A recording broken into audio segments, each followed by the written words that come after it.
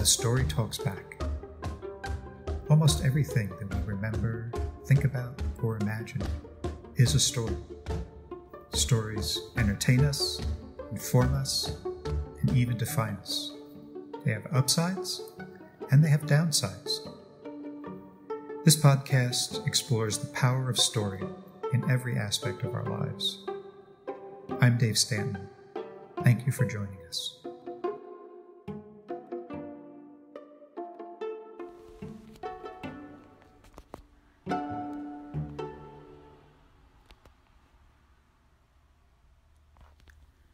Born and raised in New York City, Kid Ace has become a top touring illusionist, virtually and in person, and has appeared on hundreds of stages across the U.S., as well as TV shows such as Nye Saves the World, The Steve Harvey Show, and The Kelly Clarkson Show. All right, well, we're really glad to welcome Kid Ace to the Story Talks Back, and here to talk about magic and stories of magic. So thank you for taking the time to talk to us. Thank you for having me, Dave. I'm excited. How are you? Great. You look good. I like your setup there. Oh, thank you. Same. I love yours. Thanks for having me. I appreciate it. No problem. So I just wanted to talk to you a little about sort of going back to your beginnings of your interest in magic. You know, this is your whole career now. You developed a really great following.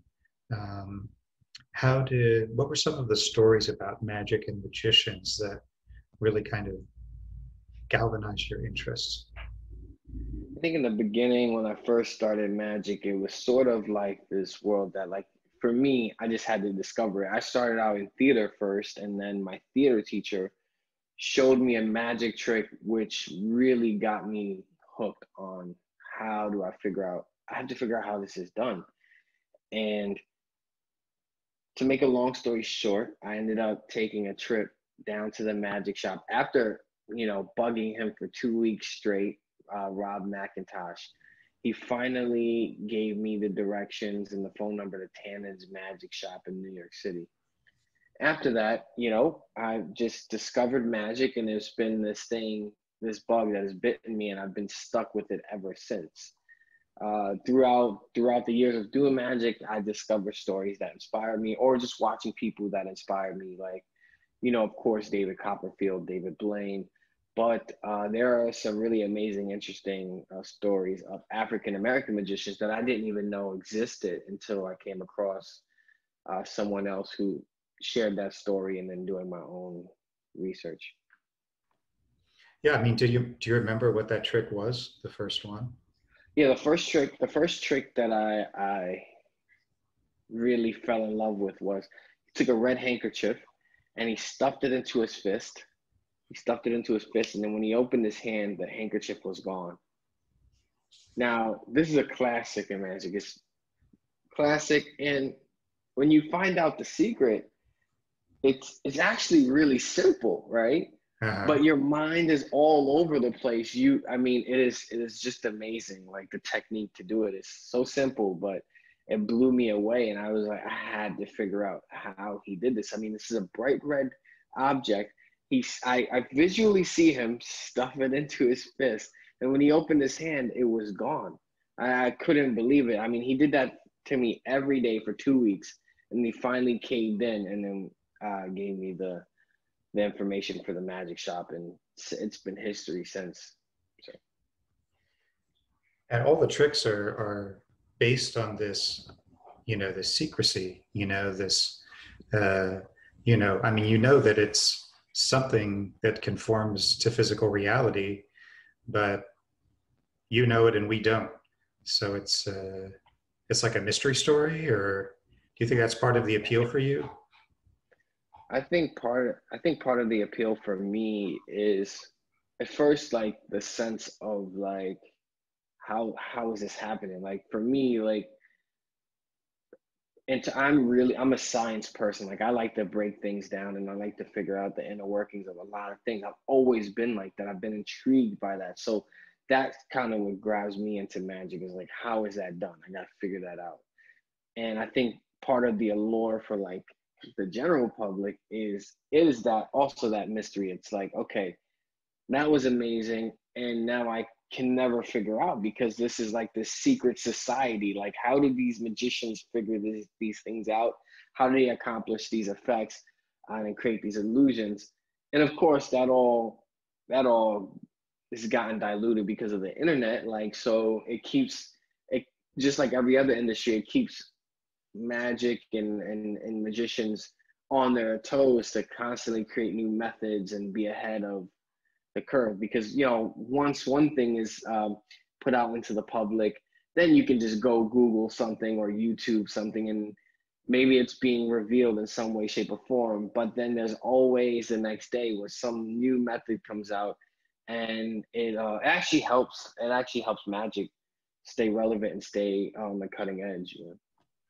But I guess the internet has changed a lot and probably raised the bar in terms of what people find surprising, Absolutely. exciting.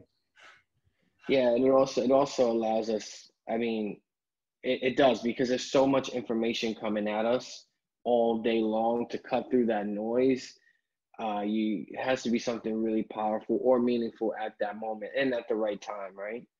So yeah, the internet has done that for a lot of industries, but it also has done that a lot for magic too. It's allowed, it's allowed people to. I remember back in the day when you would watch shows on TV, and you would watch The Magic of David Copperfield or David Blaine's latest special, and you wonder, oh man, how in the world did they get that TV agent? Like, how did they ascend to that level of success? And you're like, how do I get in touch with these gatekeepers? But now, with just the internet, you don't need any of that. You can literally build your entire audience and build your fan base in your bedroom. Right, right. There's no. It's like the wild wild west. I don't think it'll be like that for long, but it is similar to that now. I mean, it seems like, in every sort of creative field, there's more opportunity for a certain amount of success. But, to be like a David Copperfield, you need more than just, yourself pushing it, right? Yes, you definitely need a strong team of like-minded individuals, but uh, also laser focused. You have to be laser focused. I think someone like David Copperfield is just otherworldly in terms of his thought process and how he navigates life, right? So he has one goal, and that is to be that character, David Copperfield, and you believe it, right? Because he's so in it. It's who he is. It defines his existence. So if he walks into a room, you feel like, wow, like I'm in the presence of some mystical figure. Like, this is, but this is in all reality, this is someone who just created this character and has validated it throughout the years. And it's That's interesting definitely because you bring up the whole idea of the mystique, and the mystique. a Yeah. character. It's not enough to just be a person who does tricks, right? Yep. I mean, like you go back to Houdini, that poster you've got behind you, you know, he He was was actually, yeah, this was actually him performing in Paterson, New Jersey. no way. Yeah, at the Lyceum Theater. Yep. Wow. Yeah. So he created, this, not just a guy who could escape from things, he created a whole mystique, and that seems to continue to this day. I mean, and that's like storytelling. I mean, that's like a character in a novel, I mean, how do you go about, you get to do the tricks, right? You learn how to do the tricks, but then how do you go about sort of forming that character, Kid Ace? Like, how did Kid Ace come to be? So when I was thinking about developing Kid Ace, it was more so tapping into multiple things. And there was a lot of trial and error and like what feels right to me on who and what name I wanted to choose. But you know, I drew from a lot of my inspirations, and one of my biggest inspirations was Kid Cudi. He's a music artist, and I adopted that first name, and then I was thinking, okay, well, how can I make this my own, right? Because a lot of people can do that. So I looked at who I was. I grew up in Harlem, spent most of my life there, and I grew up on the A and C train lines. And as the A and C train lines moved downtown, they met up with the E train lines. And I used to perform on the C train. I used to do magic tricks for money on the subway. Wow. And I took ACE, Kid Ace. And I just thought that was appropriate because at that time, I could never have imagined, you know, where it would go, but I was just doing it for the love of it. And it was me, you know, so I took that, and that's how I got Kid Ace. That's a great story. But I mean, that's the name. Like, how did you develop the persona? I mean, is there a persona, Kid Ace, that's different from who you Yeah, are? I think it's, I don't think it's truly different than who I am. I think it's a mashup of where I want to go and who I am, right? So it's constantly evolving every time I'm moving up on the path that I'm choosing to do, whether it's, you know, uh, landing the type of shows that I want, or whatever environment, or a TV gig that I'd like to get. I'm constantly like adding software to that computer of Kid Ace. So it's constantly evolving. I think it is me, the bones of it, but then I'm pulling inspiration every day that I feel as though, oh, okay, I could add that to the persona, or I could add that to the way I dress, or I could add that to the way Hmm. I speak on stage, or you know, or the music choices that I make when I'm performing, if I'm performing live. So I think that's really it's a mashup of just me continuing to move forward. Like, do you feel like when you're performing that you are a different person, that you are playing a character? When I'm performing, I feel the most like myself, actually. Like I feel the most free. You know, I feel like it's really, when I'm in society, like if I'm like going to a supermarket, like I have to like act a certain way, right? Like, and it's funny because my wife will like tell me like you're talking to yourself, or you're picking up these objects, and I'm like fiddling with the object. And I've got to remember, like, people probably think I'm crazy, you know, like I'm in the soda aisle, and I'm messing with objects, and I'm doing things, and then people are like, you know, what's going on? But when I'm on stage, I can do whatever, and it's like the ultimate pass. It's the ultimate pass to be, you know, who I am. Interesting. Yeah.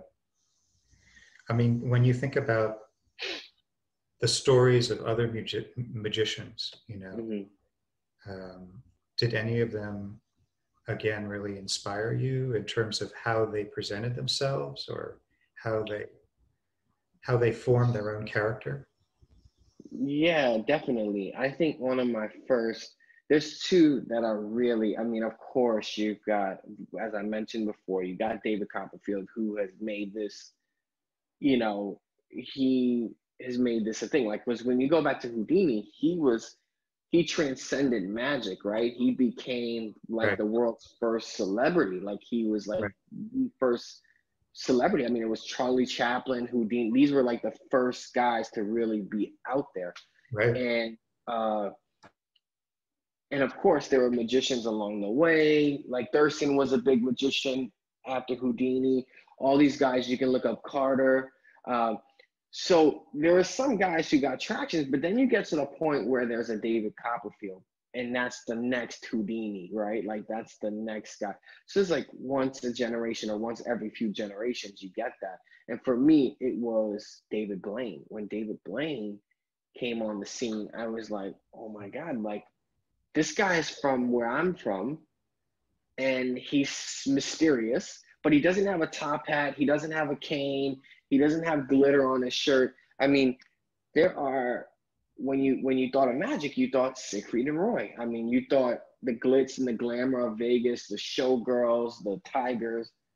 And then there was this guy who showed up with a deck of cards, and he was dressed in a t-shirt, and he was just talking to the guest, and he was talking, and it wasn't about him. It was about the people's reactions, right? Like he turned the camera on the people, and that's what sold the show. That's what sold the brand of David Blaine. And it like took me to a whole nother place of where I thought magic could be. You know, I always thought magic was one way, and then when I saw that, I was like, oh my God, there's so many possibilities to innovate and be different and do things like that. And then Chris Angel came along too, right? So he's also changed the game as well with his style, and he really has that influence from like rock and rock MTV. superstars, MTV. Yeah, he pulled that and put that onto his character as well. So I think But those two were big influences. And it's interesting though, because Houdini, you know, was sort of at the beginning of motion pictures, right? And Yep. that's how he became, you know, these reels of him doing his tricks that they showed in movie palaces, right? Yep. And all of these guys have kind of developed as the media have developed. Yeah, it's definitely a turning point, right? Like, I feel like all these people who have these moments, it is being prepared when opportunity strikes, preparation and opportunity.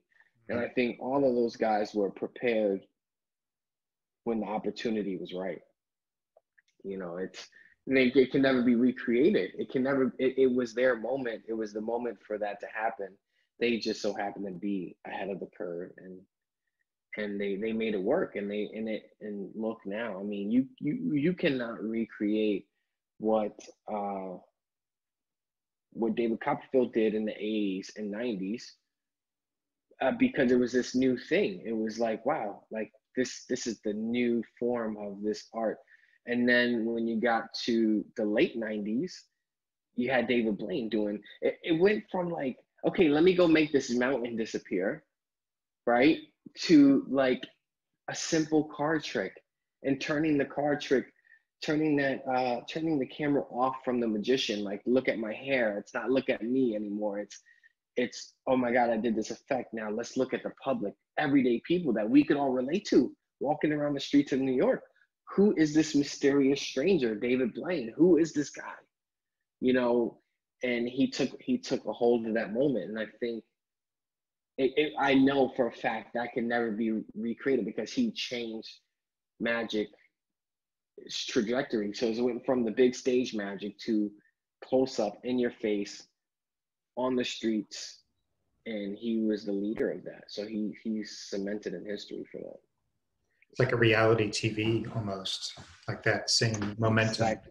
It's the same thing. It's the same thing, and I think the battle of the two, when Chris Angel came about, it was this thing where Blaine was doing the close-up magic on the streets, but Chris was taking stage illusions, which were only seen on stage on these Vegas glitz and glamour stages, and he was taking them and adapting them to the streets and adapting them to everyday life, where you didn't even know they were illusions, because they were just in a park with a blanket instead of on the stage with a shiny box and a curtain, you know. So he was definitely someone who also, you know, moved magic forward as well. Thinking back, you know, sort of on your own personal history, I mean, were there people in your past who sort of influenced this interest in the dramatic and this interest in, you know, stories of surprise and mystery? People in your family who really, you know, influenced you as storytellers and performers? At the moment, looking back, because that's a great question. I never really thought of it. I think at the moment, looking back, I think it was something I just found through my interest of reading documentary. It was never a person in my family who really made me feel as though, okay, this is a great storyteller. I need to pick this up. And of course, I've had amazing stories being told to me from my parents and grandparents and great aunts, and those are like real treasures. But I wouldn't say that was the sole reason why. I think it was something I never thought about. I think it just more so happened, something that just happened. Uh-huh. And what about, being an African American magician? It seems like, all the people we've been talking about for the most part are white guys. So, Yep. you know, did you feel like you were stepping into something? Was there anybody who sort of came before you whose story you could at least be inspired by? Absolutely. And I didn't learn about this until I was much older in magic. I started magic when I was 12. Uh-huh. But when I got older, I started to hear stories about Richard Potter and Henry Box Brown, who were prolific magicians of their time. But you're talking about times when African Americans were enslaved, right? So in this country. And particularly Henry Box Brown has inspired me because his life and his story is a total metaphor, and it still applies to us today if we really want to accept it. Mm. Uh, Henry Box Brown, just incredible. He was a magician who would perform magic, but he packed himself into a packing crate and he shipped himself from the South to freedom up north. So No. that's how he escaped slavery. That's exactly how he escaped slavery. He shipped himself up, and he became a pretty well known performer. And I actually have a friend, Rory Rennick, who actually he was another African American magician who recreates Henry Box Brown's life and also teaches it as an ed session and theater show as well across the country. Wow. So I love that Rory preserves the history of Henry Box Brown, but he's definitely, today you look at what this country is going through, and mentally, we can tell ourselves we can escape this. This isn't something that has to be. We can create our own reality. If someone like that, who was way more oppressed than I am at this moment, or any other person who may deal with oppression, it it's like, okay, this is tough, but there are people before us who have overcome even higher obstacles. So I think we'll get past this. I think we just have to figure out what is our box, right? Like, what is our escape route? Like, how are we going to create it? And I think for, particularly for me, it's the arts, it's the magic, it's keeping my mind focused on that and using that as a tool to navigate and get out of this chaotic world that we're in. I mean, are there certain elements of your act or your persona that were specifically influenced by being an African American, or history, Absolutely. or your experiences? Absolutely. Definitely when I'm speaking on stage, there's certain acts where I tell stories. Um, Definitely motivational pieces in my show, my live show. And then also just the fun, right? Like, our culture is just so fun. We like to dance, we like music. Uh-huh. Definitely the music in my show is upbeat. It's a lot of fun. It's definitely it's definitely a moment, right? Like, when you come, you leave with this sense. Well, my goal is for you to leave with this sense of, wow, that was a time that I will always remember and always can call back to. I remember as a kid going to things like Coney Island and hanging out at the amusement park, being 8 years old, but I can still recall the exact memory. I can still recall, you know, that smell of like a carnival, or going to a haunted house or getting on the Wonder Wheel, right? So I would love people who come to experience some of my magic and take the influence that I'm putting out to feel that, right? So I definitely use hip hop culture, magic, and infuse the two. And that's sort of the basis of where I go. And then we flow from there and during the show, Do you during my feel like acts. do you feel like you've had more obstacles to overcome because you are African American? Absolutely. I may not even have noticed them. And in fact, a lot of the times I don't notice them until a day or two later when I'm reflecting and I'm like, oh, okay, I understand, you know. But also in the same sense, it also oddly, it also helps in a lot of ways in terms of the mystique, right? The minute you meet someone and they ask you, "What do you do?" Say magician, and then they go, "Oh, what instrument do you play?" It doesn't process in their mind, right? Like I'm like, no, no, no. Like I'm an illusionist. Like I create illusions, and then it's like, oh my God, I never met a black magician before. Like and then it's another level of intrigue that you can play off of when Mm. you're, if you're in the middle of a performance or just interacting with someone on a daily basis. It goes both ways, right? It's not all gloom and doom, but there's also some benefits to it, right? Because it allows people to see, which has been the case forever, that African Americans can do things that are outside of basketball, that are outside of music, uh, and we exist, right? Like it's there. I'm not an anomaly. Like Sure. it's around. I have a lot of black magician friends. We are there. It just hasn't been on the level, hasn't been put in the mainstream enough for people to really understand that this is a thing and it's okay and it's not this odd thing. Like, it's we're here, right? We can do multiple things.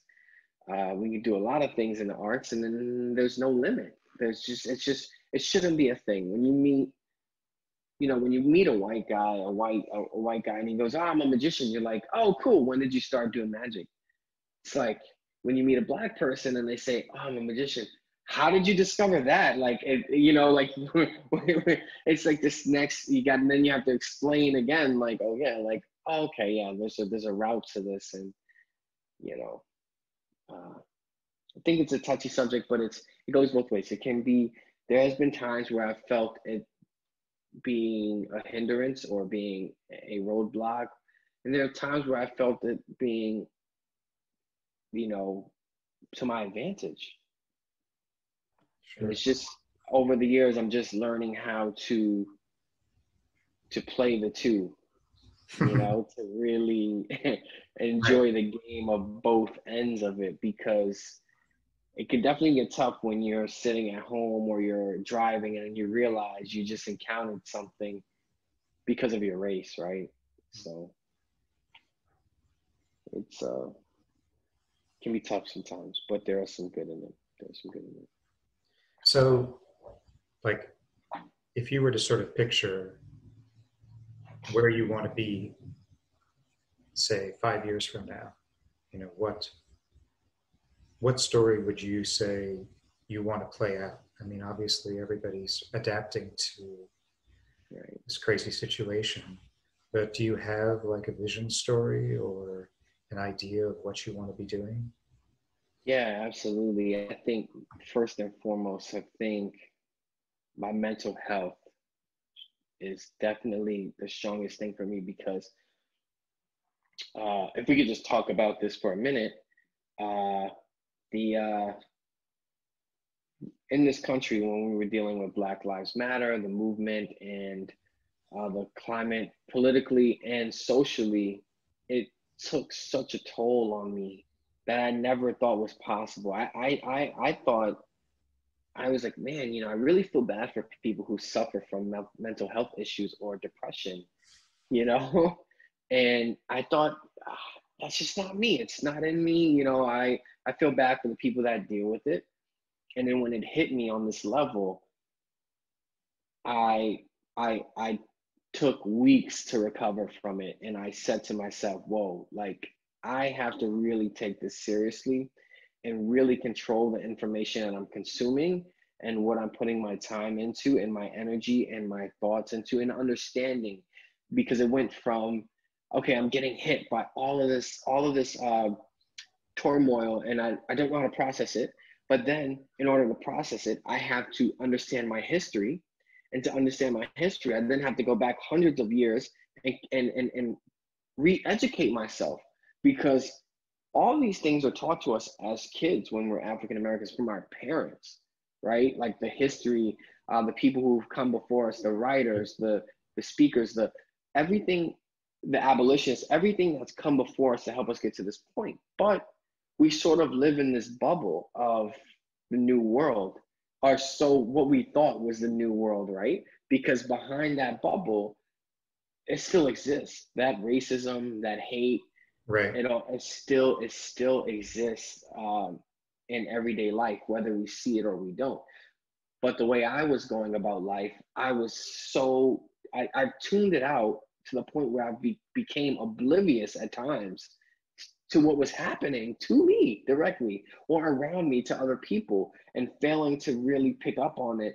And there, if it wasn't so blatant, instead of it being a dog whistle, right? Like if it wasn't so, you know, black and white, then I totally was like, oh, that can't be the case. Nobody really, you know. And then it got to a point where I started to reflect and go, okay, you know, this is this. And now, after going through, you know, people of my past, like W.E.B. Du Bois, and reading, you know, the souls of Black folk, and understanding the dual reality, the double consciousness that he spoke about, which is, and this is really how I was navigating my life. When Black people, we have to learn two languages. We have to learn the language of Black people, and we have to learn the language of white people. When we are home with our family and friends, and we are one way, we are having a great time. But when we enter our work environment, our career, uh, we are navigating the world as a white person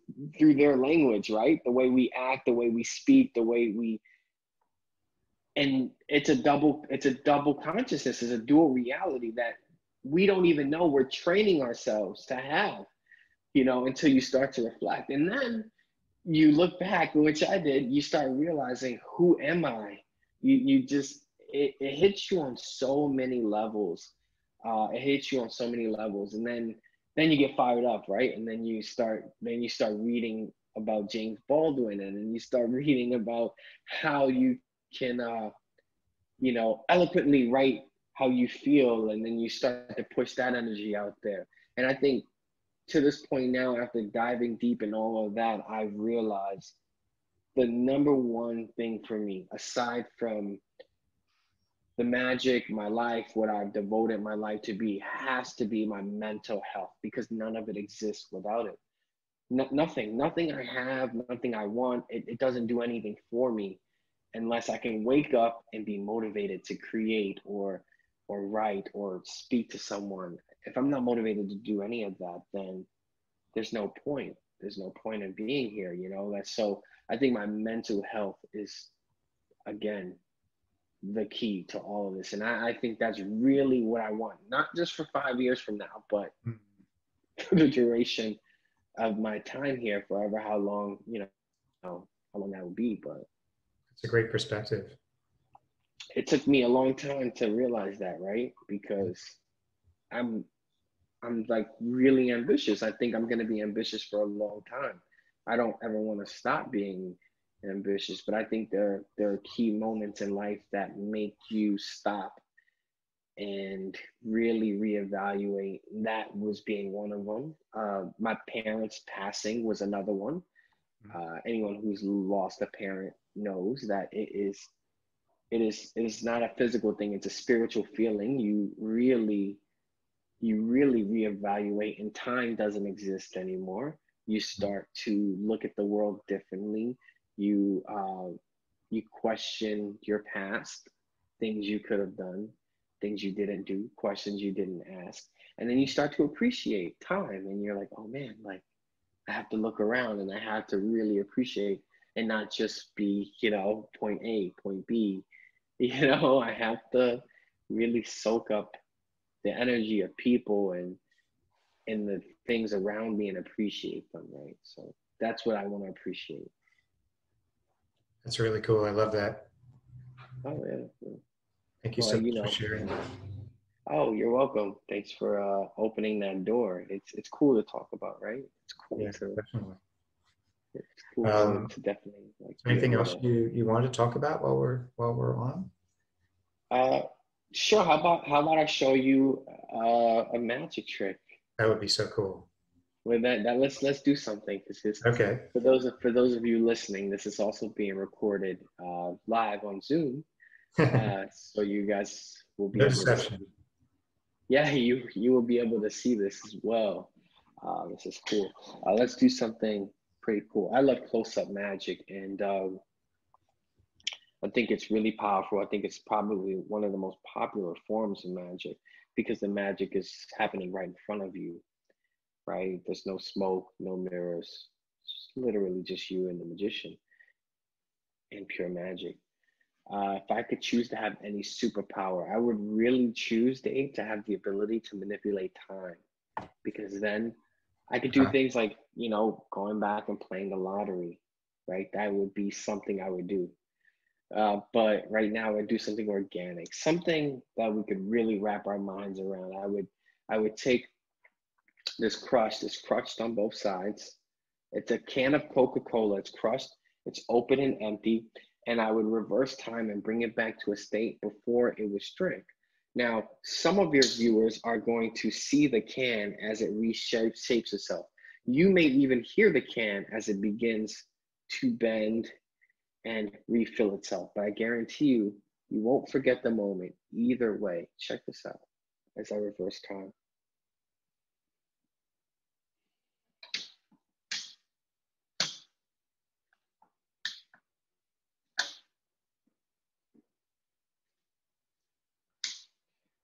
Check that out. The can is no longer crushed. It's no longer crushed. And that's pretty cool, huh? Yeah. But the can is still open. It's still open. Let's reseal the can. Let's reseal the can. Resealed. Now, there are some people watching who may be skeptics. So you can actually hear the can reopen if you listen. I'll reopen it. Listen. You'll hear it.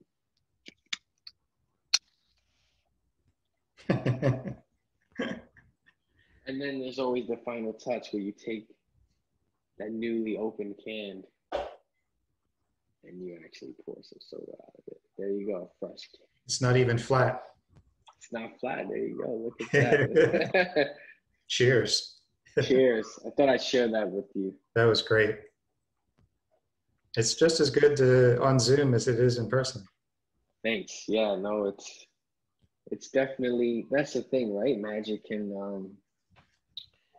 has this ability. I think the closest thing to each other is music. It's a universal language. You don't need to speak the same language to appreciate magic. I could go to China. I can go to a jungle in South America. I can go to Africa. I can go anywhere in the world and share this art form, and I will be able to communicate with someone.